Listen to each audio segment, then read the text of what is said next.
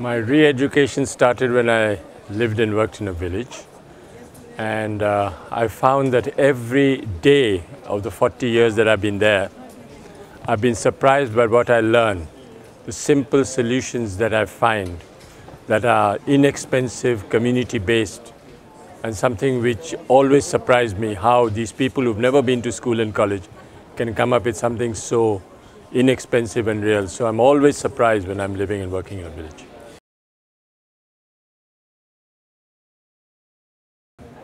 I am surprised how detached people are in OECD from the realities of life. The policies that I've read so far have not really been in touch with what's happening on the ground.